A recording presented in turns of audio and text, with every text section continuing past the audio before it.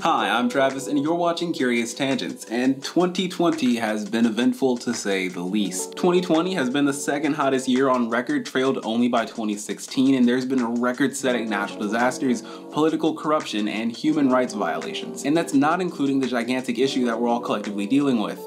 In fact, it's such a big issue that it sped up the news cycle to the point where I had to Google all of the record-breaking events that have happened this year because, well, my mind only really thinks of one problem. So in order to put this misery into context, let's talk about some years that we can be grateful that we didn't also live through.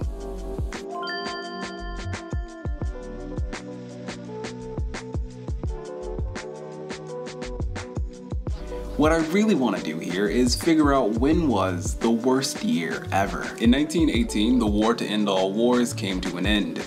It wouldn't be until the 1930s that this war was known as the First World War, and it did not live up to its name. The war would include new technology like tanks, submarines, and fully automatic machine guns, the first war to have any of these. World War I, known as the First Modern War, would be the most deadly conflict in history to that point. On top of this, World War I also involved some 30 nations, making it not just a war of massive scale, but also a war of innovation, each side needing to get ahead of the other. The war would end up causing 7 to 8 million combat deaths, and the total death rate is widely disputed, but it's anywhere from 9 to 15 million. Following our plague of violence that was World War I, another plague would begin. The Spanish flu, which, contrary to popular belief, was not from Spain. Spain would stay neutral during World War I and so was not under wartime censorship, unlike much of the world. Along with the fact that then leader of Spain, King Alfonso XIII, sometimes referred to as the African, for reasons I'll discuss in a different video, came down with the disease. If you look at this chart that I made, it shows the amount of deaths caused by World War I from 1914 to 1918 when it ended. And this chart shows the amount of deaths caused by Spanish flu from 1918 to 1920. Spanish flu would infect over 1/3 of the population and kill 50 million, or 5% of the living people at that time. All the while, they had less technology and scientific knowledge than we do currently, meaning that solutions were far slower to come. Although catastrophic, this stretch of time was probably not the worst year ever.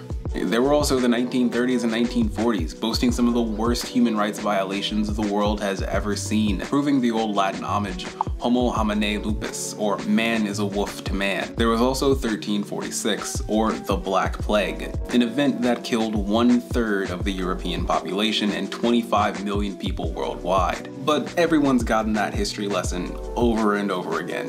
So instead, let's talk about 536. In 536, a mysterious fog would cover Eurasia for 18 months. Byzantine historian Procopius would write of the time that the sun gave forth light without brightness, like the moon for an entire year. Others would write that the sun shone itself only for 4 hours a day, and even then was still dark. The fruit did not ripen, and the wine tasted of sour grapes. These two were likely not exaggerating, as the average temperature of the globe dropped some 35 degrees. Fahrenheit, of course. If it were Celsius, we wouldn't be here. It would come to be known as the Ice Age of Late Antiquity, which is almost cute for some reason, despite the fact that it was one of the most devastating events to ever happen to mankind. But what actually happened? The culprit behind this seems to be a series of volcanic explosions.